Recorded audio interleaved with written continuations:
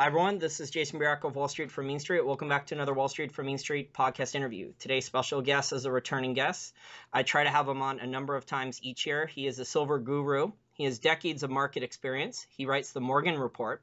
He's the author of Silver Manifesto and also The Skinny on Silver. He's the CEO of Lemuria Royalty, which is a new precious metal royalty company. And most importantly, he got me interested in silver in 2007, 2008 with his Financial Sense interviews. David Morgan, thank you for joining me again. Well, Jason, it's great to be with you. Thank you. Now, David, there's so much news going on in the gold and silver markets. It's been a good last week, I would say, for people who are worried that, the price was going to get smashed and collapsed. We have this Sprott Physical Silver Trust announcing a pretty large buy of 5 million ounces of physical silver. Since you know the silver market a lot better than me, you know all the different levels of the supply chain. How hard is it to source 5 million ounces of silver for our listeners out there? Well, believe it or not, I've got a feel for it, as you said, but no one really knows until you make the order. I'll be writing about this in the next Morgan report, but I was actually, shoulder to shoulder with Eric as they were doing the original prospectus. And we did a silver swap, and I say that as an inside joke because I had given him a couple of coins and a couple of the people that were there at the table with us some privately minted silver rounds that have silver-investor.com on them, and he gave me one of their Sprott coins, so we made a joke of that.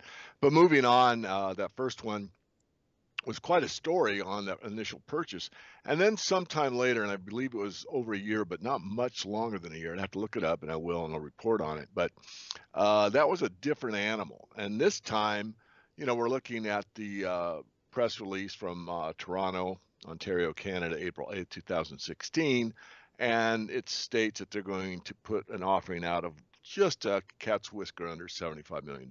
And if you break that into, $16 silver, you're looking at approximately 5 million ounces. So is 5 million ounces a big deal in today's silver world? The answer is no, it's not, which means when you're looking at a 1 billion ounce per year amount of silver from both mining and recycling, 5 million is not a very big number. However, all markets move at the margin. We don't know how tight and strongly held the silver above ground is right now. I have a sense it's much tighter than most think, or maybe someone that doesn't know much about the silver market, which means, just based on those numbers, you'd say, oh, well, geez, that's nothing. However, knowing that silver investors, particularly, even more so than gold investors, tend to buy and hold, and it's very, very diverse because there's so many, small silver stackers out there that have bought, in the 30s, 25s, 20s, and lower. And they're not about to sell, at 16. So it'll remain to be determined. I think it will be a little tighter than many, again, might estimate based on the numbers I just gave. Now, the timing of this Sprott offering, it seems to be about perfect timing because, the commitment, I had heard you in other interviews and other gold and silver experts, Clyde Mond and others who look at the charts, talk about the commitment of traders was bearish in the short term and things like that. Then this offering comes in to, potentially make things more difficult to source the physical silver. So it seems this was well timed in order to counter any bearish sentiment in the short term for traders. I agree, and I'd like to do a shout out to Rob Kirby. Rob was doing an interview, I think it was on the USA Watchdog interview with Greg Hunter, is my recollection, and he said that there would be some pretty big news in the precious metals markets in the not too distant future, and that interview was not very long ago, and here we are with what we're going to talk about next, but you're talking about the timing of this. I think it's nearly perfect. I mean, I talked to John Embry on a pretty regular basis. And, I mentioned to John more than once, and I already know, his answer, but geez, wouldn't it be nice if somebody bought some physical silver in this range, meaning, in these low, below 20, I mean, the 18s, 17s, 16s, even 15s. And the problem for PSLV and almost all of them is they have to have something above their net asset value in order to pull it off, because there are expenses that are incurred when you make an offering. There's legal work and all this other stuff. So you can't do an offering if your fund or your trust or your holding company is below net asset value. You're going to lose money. And it's you just can't float the offering.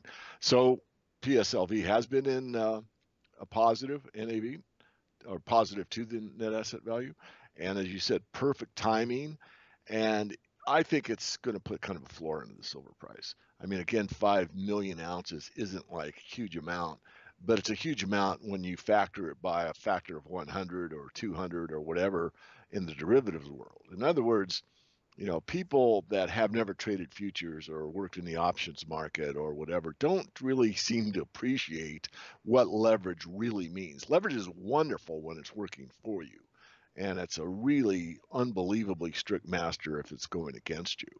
So you take 5 million ounces off a highly leveraged derivative dependent market like the silver market, and it is a lot more than that what would appear basis what all global mining activity is on an annual basis and what the recycling market is on an annual basis. Hope I made that clear, because I think it's important for everyone that listens to shows like yours, and I think almost all of them do, but there's always new people that like, well, I don't get it, and not that I explained it that well, but at least I put out the idea, and hopefully succinctly enough, that the leverage in these markets is very, very extreme, and the metals markets in particular versus most other markets. I mean, money trades in these kind of derivatives and these kind of leverages. If you look at the currency markets and you look at the exposure on what the ratios are derivative wise to quote unquote physical, which isn't really in the currency markets, but we pretend there are with M1 as an example. That same ratio applies to gold and silver, but no other commodities, which means that the market determines that gold and silver are money regardless of what anyone says. Now, David, this 5 million ounce purchase is not as large as Sprott's initial purchase for the Sprott Physical Silver Trust. In that initial purchase, we had heard stories about how they'd claimed there was plenty of above ground silver to fund that initial purchase of the PSLV, but Sprott was getting bars that were minted after he had started trying to fill the order for the PSLV. Sprott also filed an additional shelf offering to do more capital raises like this one. He has more ammo, I think, besides just this 75 million capital raise. He can do additional offerings, right, without having to file additional prospectuses in the future. That's correct. And if I recall correctly, and I have a pretty good memory, it was 500 million, and I think they did it once maybe since then. And this would be the second one, or this may be the first one since then. So yes, you do have a lot of ammunition left.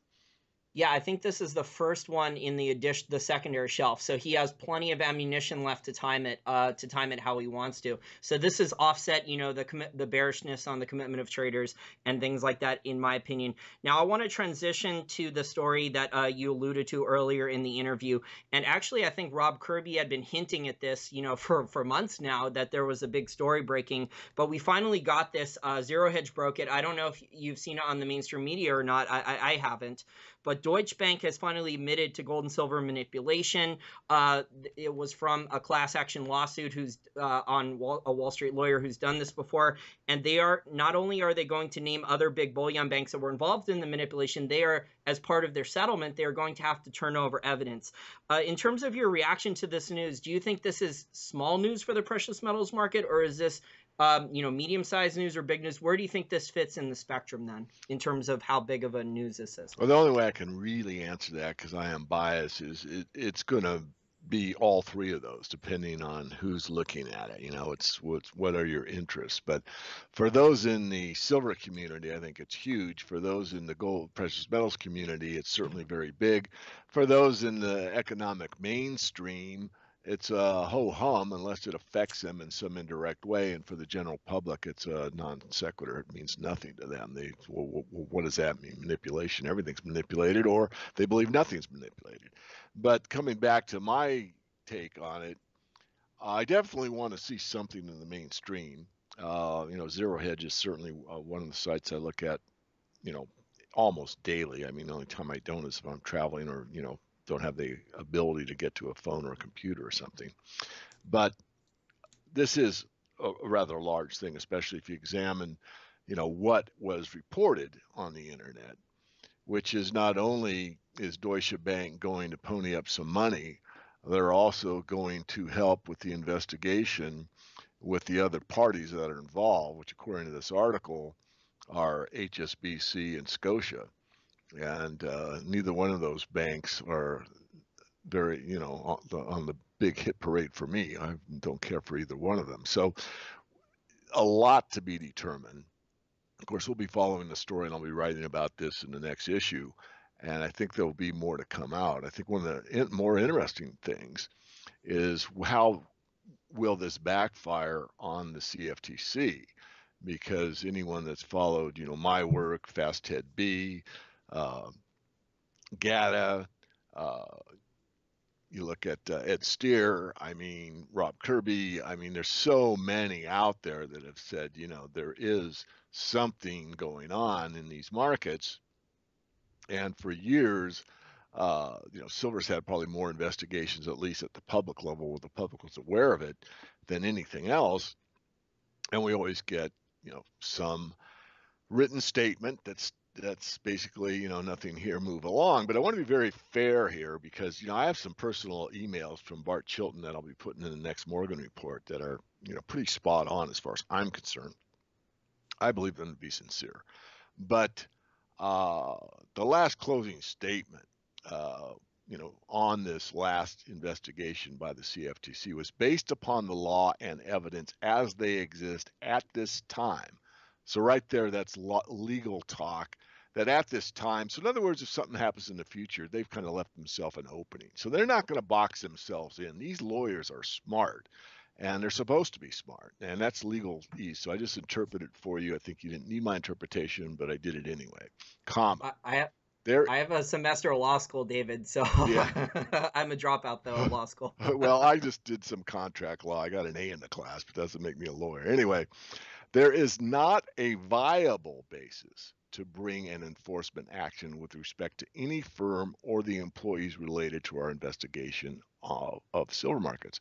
But there again, let's interpret that a little bit. There is not a viable basis to bring an enforcement action.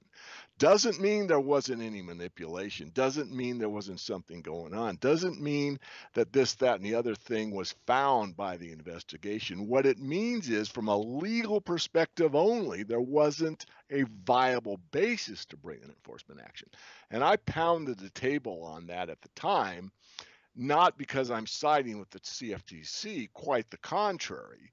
I was just trying to bring an awareness to the silver community, the precious metals community, the law community, whoever's interested in this type of thing, that they were leaving themselves an opening. And they also weren't saying there is no manipulation, which of course is what most people on the internet said. Oh, they said there's none. No, they didn't say that. They said they don't have enough evidence, basically, to bring an enforcement action. Well, what happens now? Do they have enough evidence now? I don't know. What I do know is this, in my view, so coming back to your original question, I'm going to answer it a second time. How big is this going to be? No one knows. But my guess would be, with all the suppression that's happened for people that have had, let's say, an axe to grind in the silver market because they felt that they were mishandled in their purchase of silver, either in the physical market or in a secondary market or in the derivatives markets, are not probably going to sit there and just take it. They're probably going to want something further to take place in this market. So this thing could grow, could get very big. I don't think it's going to go away quickly. I don't think it's going to go away easily. I think this is, to use the overused metaphor, this may have opened Pandora's box. We'll just have to wait and see, Jason. Yeah, I agree. It's going to take some time to go through the evidence because they're going to be handing over large amounts. I was reading through the Zero Hedge article. I don't have it open now because Zero Hedge crashed my browser. Unfortunately, I have to install a new ad blocker. But, they're going to be handing over instant messages. They're going to be handing over lots of emails. This could go back way over a decade worth of emails. That's a lot of emails to go through, David, between traders and different investment banks and things like that. So this could be, literally years worth of evidence. This could take a long time for it to get out through the discovery process. Also, the other point you brought up is the legal definition of proof. The burden of proof in a legal trial for a criminal case, normally it's beyond a reasonable doubt. Whereas in a civil case, it's different. It's 50. they say it's 51% in a civil trial, but for a criminal case, it's beyond a reasonable doubt, which they consider 91%. In order to prove your case, you have to have legal proof of 91%, basically. So there's a huge discrepancy there. That's how the lawyers, get a lot of these guys out of charges and things like that. Exactly. Well, we've got a whole chapter in the Silver Manifesto, and I think, it's something that, we spent a lot of time going over on probability theory and what the math would be in a situation that's, well beyond a reasonable doubt percentage-wise. And that's just one aspect. I want to make a further comment you didn't ask me about, but, there's a lot out there in the community that, in a manipulated market, technical analysis doesn't work.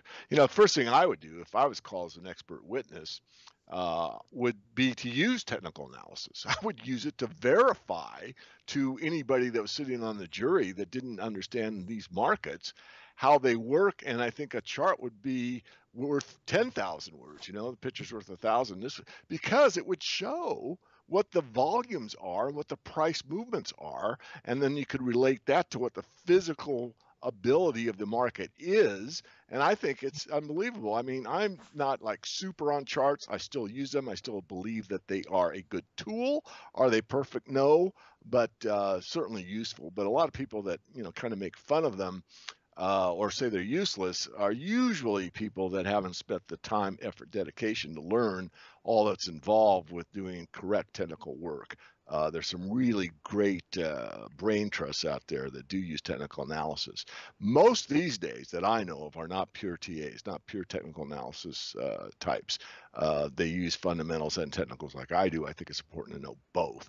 But sorry for the little rant, but no, that's fine. You're disclosing your investing methodology. I think that's important for people to understand because people who are just Warren Buffett value investors who look at discounted cash flows and dividend stocks and things like that are going to be different than people only look at charts. But yeah, I use a combination of both. Although I prefer in the long run fundamentals tend to win out. Definitely agreed. Now, speaking of fundamentals, David, I want to transition to the fundamentals of supply and demand for the silver market.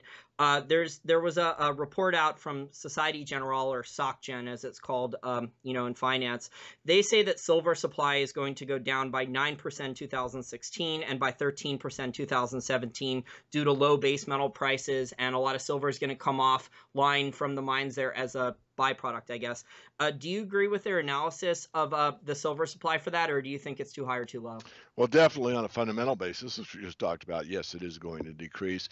They sound about right. We haven't run the numbers yet, and as you know, Chris usually does that kind of analysis, so we get a percentage. But that does sound about right. The other thing is this kind of debate about whether or not, we're in a deficit or surplus. And that's really kind of a tough call because Steve St. Angelo, who I'll probably invite on for our mastermind group for our website members this month, goes through a lot of articles about basically uses the Silver Institute study and it speaks about the CPM study. I've gotten both for years and years and years. In fact, as old as I am, I go back to the Handy Hardman days when Handy and Hardman put out the annual reports on the silver market. But anyway, I'm off topic. Back on point. We look at both, and try to be fair, try to be objective. Silver supply got to its, and I did a webinar on this, by the way. I'm doing these webinars probably once a month for the public. You got to sign up, you've got to log in, you can ask a question or two, and then I cut it off, and we post it for members only for the website members. But the general public is allowed to come on for the first one. And the whole system is that the lowest point we got was probably 2006, roughly 500 million ounces. Where are we now in above ground silver supply? About 2 billion ounces. Where do we start in 1990 before the 16-year deficit or shortage actually took place? We were at 2 billion ounces. So we went from 2 billion ounces in the year 1990 down to 500 million, so roughly 100 million ounces deficit for 16 years in a row, Jason. We hit the bottom, and from 2006 roughly till now, we have been building in the inventories. So, to try to, again, be objective, if you go to the Jeff Christian story, he's saying that there has been, quote unquote, a surplus. you have to agree that the overall above ground stockpiles have built up by 1.5 billion ounces in the last 10 years, from 2006 through 2016 to where we are right now. On the other hand, you can side with Steve St. Angelo and say, if you look at investment demand as demand, and I do, then we've been running a deficit. So, how do you want to explain it? I mean, I would explain it, as I said earlier, really the above ground stockpiles are growing and have been for some time, 10 years. But if that scares anybody away from the silver market, I apologize, because it shouldn't. I mean, if you use that same exact analysis to the gold market, no one would ever buy gold, because the inventory always has been increasing. The above ground supply of gold continually increases. And yet it becomes, very valuable at times in paper money terms and not so valuable in paper money terms.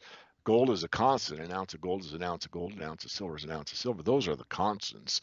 What varies is what is the paper quote unquote price on that given fixed amount. And that's, of course, something that can be debated from now forever. But right now, I think the bottom has been in for a while. And the silver story, I think, is going to have, more legs than we might expect.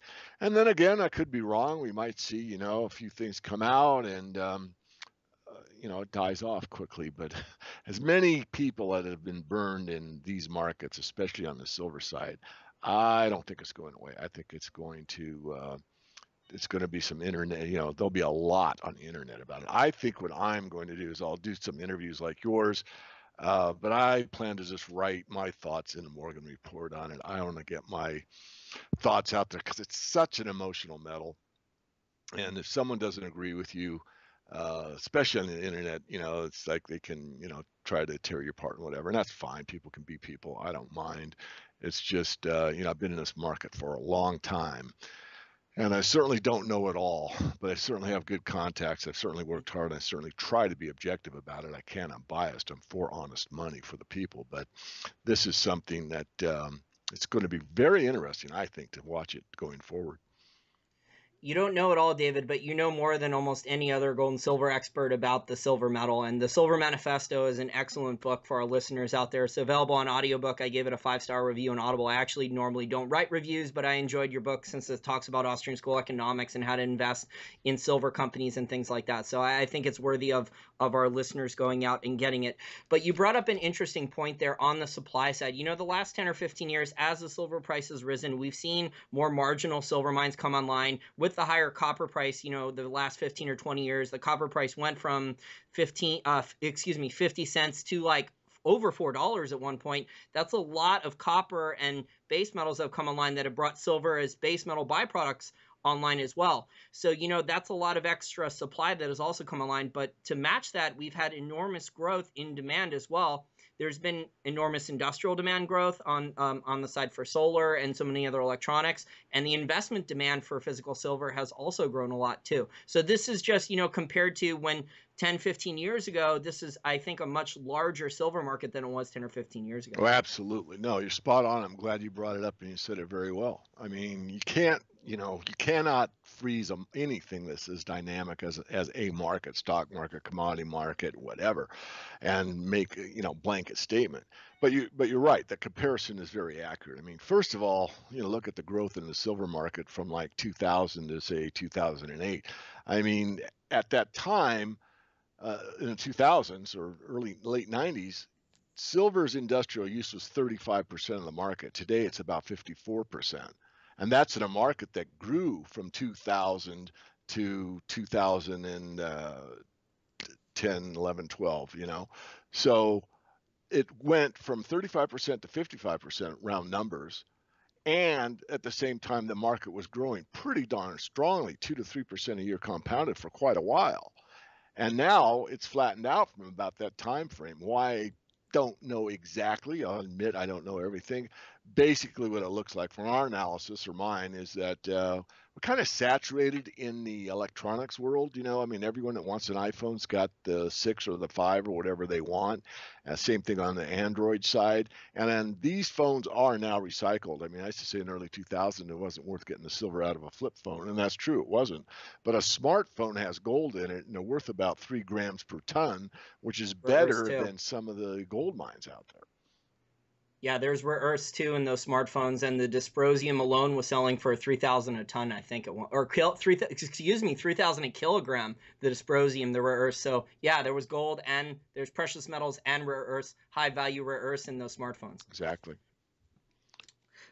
Now, David, there's also a lot of silver consumed though too. So a lot of that silver in electronics, besides just iPhones, it's also nanospray, and I think you brought up in your research, it's now sprayed on food to reduce the amount of not insects. I want to say yes, pathogens. Yes, yeah. So they put it in clothing, they spray it on food to eliminate any viruses or anything like that, or. Well, I want to transition now to the gold and silver miners. This is something the Morgan Report covers probably about as good as any newsletter in your industry. You guys cover all-in sustaining production costs.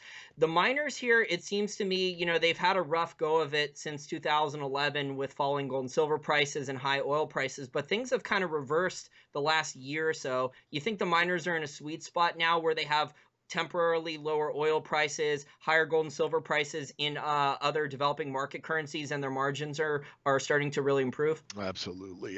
The undervaluation of the overall gold and silver stocks is phenomenal even now. I mean, they got to such an undervaluation compared to what they're really worth. It was a point of ridiculousness, and certainly we were very much, pounding the table, and then it went lower, and we pounded the table harder, and then it went even lower. And that's one of the reasons that we started, this company that I'm the CEO on. But this is an opportunity, and even as much as the HUI as an index has moved, there's a lot more of the upside. We might get a pause here. I just did an update for our website members, and looking at the charts and the amount of sentiment right now, it's pretty bullish in our community. But if you bought this level and it went down, 20% or whatever, and just held, you'd be fine. I mean, as long as you don't use any leverage or margin in here, you're going to do fine. And of course, there are times you can use it. I'm not saying, I'm free market. If you want to use it, use it. But we have got something, I think, that is going into the financial record books as these currency markets start to unravel further and further. I mean, as we know, we don't need to get on the topic, it'll be a whole another half hour, but there's so much going on in these debt markets and what's going on with these banks. And I find it rather amusing, and not in a funny way, but in a realistic way, that here it is, Deutsche Bank with this problem. And anyone that knows the banking system knows this is one of the worst banks, probably totally insolvent on a solvency basis. And now they've got the silver market manipulation legal settlement. So again, interesting times. Now, we started to see a handful of mergers and acquisitions. Do you think sentiment, since you go to mining conferences, do you think the CEOs, the ones who have run more prudent mid-tier mining companies, not the ones who took on too much debt or did bad acquisitions near the top of the gold and silver markets in 2011, do you think the ones who were more prudent, the mid-tier guys who had cash and had, lower costs and were making money, all the way down, do you think these guys are going to be more opportunistic going forward and making acquisitions soon? Oh, yeah. Yeah, I'm not going to say much. I'm going to write about it in the next report, but it's funny, and it really is funny. I mean, laughable how fast sentiment can change at that level. Let's say for the girl that nobody wants to ask to the prom, to everybody and his brother-in-law wants to ask her to the prom. I mean, that's maybe a corny analogy, but it's accurate. It's really changed rapidly. I want to transition to the royalty and streaming company industry. I guess, with the SEC stuff, you don't want to talk about your company specifically, but why do you think royalty and streaming companies have a durable competitive advantage in the long term compared to, regular primary gold and silver miners? Well, Jason, you can speak to that as well as I can. I mean, why don't you go ahead and just tell people, what the benefits are of a streaming company, because of the, the risk is pretty well defined. There's very little downside. The streaming company makes a profit. Regardless of how much it takes the partner to pull it out of the ground. It could be, in other words, the relationship could be that the person producer or the mine is producing the product could be producing at a loss, but the streaming company still gets the product at a fixed price. So there's lots of reasons why the risk reward ratio is so extremely positive, and why we have the loyal membership that we do is because we have looked at companies that produce profit. And are also secured, in the precious metals arena for the most part. I mean, I rebranded the Morgan Report to make it very clear that we look at, lithium, copper, molybdenum, you know, drilling companies. We have an energy stock in there. We're looking out in the future to the financial technology industry because, we really need competition to Deutsche Bank. We really need something, and I think something more than Bitcoin. I'm going to get the Bitcoin lovers mad at me, but we need something in the financial technology arena that gives true competition to the banking establishment as we know it. Well said, David. I do like Bitcoin, but it's not large enough of a market yet to do financing for mining companies and things like that quite yet. Now, maybe in the future it will be, but not yet. In terms of the royalty and streaming companies, you named a lot of the reasons why it's better, but they've been just so aggressive when the gold and silver price was low because they had cheaper cost of capital, they had more free cash flow, and so they were really aggressive trying to do deals with miners who had bad balance sheets or a new low cost mine that had been discovered or things like that. Exactly, well said. And we're in a situation where we think the market has turned or is turning or is about to, and there are a lot of let's say distressed projects for the reasons you outlined. So we're going to fit into a niche that probably no one else has, because the large ones like your Franco-Nevadas and your Silver Wheatons would not be going after small situations that we'd be able to. Yeah, that's a good point. And if the market does have, a brief temporary correction that's very painful, the royalty and streaming companies who have free cash flow, I think they'll just do another round of big deals. Yeah, probably.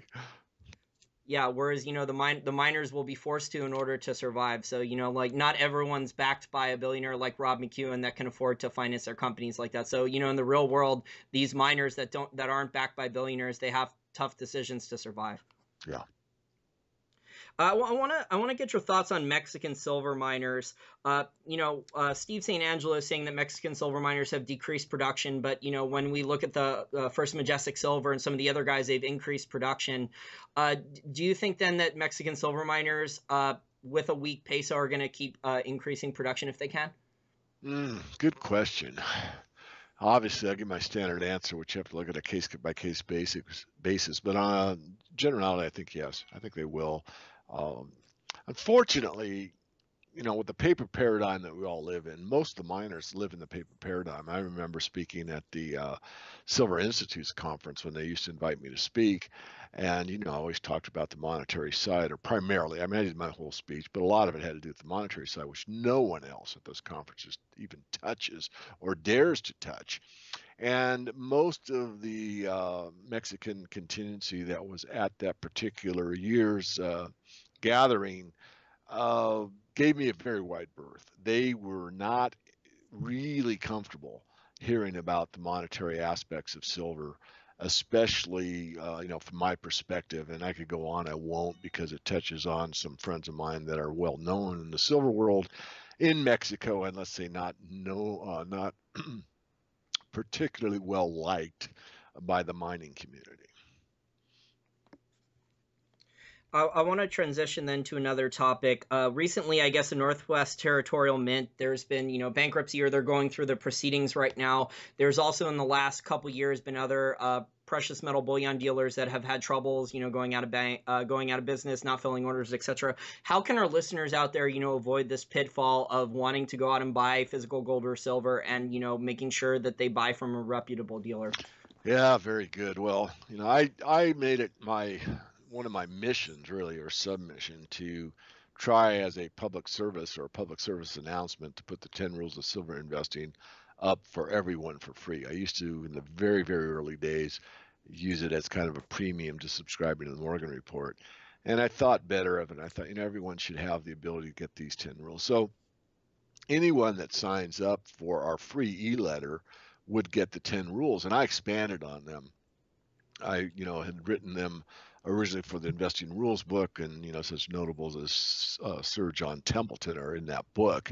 It's an honor just to be in there with someone like that. But regardless, what I said is don't get a raw deal from your dealer. I've been around for so long that I know shopping price alone is not the way to go, because sometimes people cut their margins too thin and they will go out of business, and you, Mr. Investor, are left holding the bag. So don't get a raw deal from your dealer. Make sure that you deal with somebody that's had a long reputation, probably has a fair premium, and again, price alone. And then I gave the caveat, or the common sense, just think about it. If you're going to buy the best price dealer or whomever, start small. If you're going to put in 10,000 bucks in the precious metals, start with 1,000. Now I know there's dealers out there that won't take that size order, but there's many that will. And find out, how long does it take to get your product? How's it packaged? If there's a problem and you call, were you treated nicely? Is there a tracking? Is there a way to track it? All these things. But unfortunately, the metals are such an emotional market. And I'm going to just drift off into one story. But I got a consultation call years ago from a Asian gentleman, and his parents had migrated from China, and they heard the silver story from whomever. I don't think it was me, but it could have been. They read it, I think, on the internet, and they put $500,000 into the silver market, and they bought what's called semi-numismatic coins, and Oof. there is no such thing, really. Oh, It's a bait and big switch. gimmick. It's a real sham. And of course, I've known about this forever. And so he told me what had happened to him, and they basically paid 40% more than they could liquidate them for. The good part of the story is it was at $7 silver. So I gave him some, ideas of what I would do if I were in that situation and how to, handle it. And they actually came out okay. But rather than buy, I'm going to put in $500,000 in precious metals. Don't you think you put in like 50,000 to start with?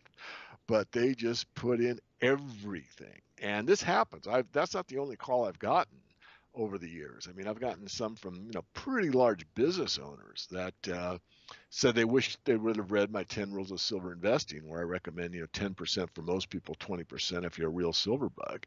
And he goes, geez, I wish I would have read that, because I've got everything in the silver market at, 28, and now, it's sitting here at 18. What do I do? I know it's at 16 now. I'm just talking when I took the consultation call. And, these are the kind of things that kind of drive me nuts, because I really do want to help people. Life is, best way to live life after all the years I've been on the planet is balance. You don't want to eat too much, you don't want to eat too little, you don't want to over exercise, or you don't want to under exercise. That means a balance. And even in investing, you want to strike that balance. I am certainly overloading the precious metals, but it's my expertise and I'm comfortable with it. And I've been through so many ups and downs in the silver market from the time I was in my 18 years old, that I can handle these big moves where most people are ready to, jump out of the basement window or something. But I'm I'm okay with it. So let me get back on point. I drifted way off there, but there's a it's notice I on. think it's a very valuable story, David. People have to be careful not to jump in. That's like the gambler's mentality. People hear one thing and they think that they can, get rich quick doing it. They have to be more careful, more prudent. If you're going to put $500,000 into a market, you need to research the dealers, look at customer feedback, look at their reviews on Yelp, things like this. Unfortunately, David, I have similar story for a consulting client too. He put hundreds of thousands of dollars into junior mining stocks when they were going up and didn't have downside protection on the way down. And there's been other, sad stories too from other consulting clients of similar I things want to who add. didn't have stop losses or puts or Yeah, anything, any insurance. I'm sure we're near the end of the year. I want to add one more. Here's one that'll, everyone should, appreciate. I got a consultation call from somebody, and that 500,000 number is pitifully small relative to what this individual put in the silver market. And he called me. In fact, his comment was he had just been the day before with Bill Gross. And anyone that's in the financial markets ought to know who that is, or was. And he Yep. was down there in Newport Beach with Bill. And the next day, he called me for a consultation pronto. And he basically said, I don't want to see it. I don't want to touch it, but I want this amount and I want it, I want it. I want to know it's there. And I said, well, that's interesting. Why me? And he goes, I trust you. I go, well, you don't really know me, but he goes, I know enough to know that, So I put him in touch with, on speed dial, basically, with one of the largest approved warehouses that exists, and I've toured the whole thing myself personally from front end to back end with the founder of it, and he did the deal, and the whole consultation, which is a half-hour consultation, took about 15 minutes. But there's a guy that was going to put in that kind of size, and what did he do? He made damn sure that he picked the right dealer, right time, place, and condition, everything lined up. Plus, he had me, as an intermediary. In other words, hey, wait a minute, buddy, you told me to go there, kind of a thing. I had no qualms whatsoever, being the intermediary and setting him up and everything else. And I'm not suggesting that everyone call me as a consultation if they're going to buy silver. I mean, that's preposterous. But in some cases, it makes a lot of sense. Well put. Now, you also are affiliated, right, still with the Silver 123 and Silver Saver. That's for dollar cost averaging. If people want to put $50 or $100 a month of gold and silver into, storage, and then they could take delivery of that, right? Absolutely. It's a great program for the average person out there that really just wants to take an investor's mentality and a disciplined approach. And, I've got people close to me that do it and don't really even think about it, because once you set it up, it's on autopilot. And, prices are low. You just keep buying at a low price. Prices go up, you're buying less. It's a great way to do it. Yep, and you save in metal and you pay your bills in fiat, and then you're your own personal central banker. And then, with these negative interest rates and bail-ins and bailouts and all the garbage that these crazy Keynesian central bankers are, planning on doing, you're already starting to get yourself out of the system. Exactly. Well, David, I just want to thank you again for your time today. The global economy, there's just so much evidence that things are imploding with the currencies and, global trade and things like that. So I think, if gold and silver, I think gold and silver have most likely bottomed, but, maybe we see a temporary correction. But, I'm going to be looking to buy on the dip if there is one. Great. All right. Well, I'll just plug the Morgan Report. Please go by the new website, themorganreport.com. Give us the first name and your primary email address. I'll send you an 11-page report I just wrote a couple months ago, probably less than that. It's probably a month old, called Riches and Resources. It has a link to the movie The Four Horsemen. It's the updated version that you can watch for free. Lots of good information that's valuable for nothing, and a little bit of promotion about the Morgan Report. Great. And you also have your Lemuria royalty, where you're CEO, and your book, Silver Manifesto. If our listeners want more information about your new royalty and streaming company, are you accepting investment from regular people, or are you only private placements right now? Right now that's being sorted through, but most likely at this point in time, it's only going to be Canadian investors. Okay, so if our listeners want more information on that, they should go to your new royalty website then. Yeah, I'm not sure they can even get information on it now. We had a long chat with the regulators on both sides, meaning the Canadian regulators and the United States regulators. I shouldn't say we had direct correspondence with the regulators. So let me rephrase that. We had correspondence with lawyers that are very familiar with Canadian regulators and U.S. regulators, and basis of the legal advice that we paid for, we're probably going to just stick to Canada for now. Sounds like a migraine to me. Yeah, yes, these type of entities are always fun. Okay, great, David. Well, hopefully there'll be more positive news about the silver market in the future, and we'll have you back on to talk about it. I want to thank you again for your time today, and you and Chris, keep up the great work. Well, thank you so much.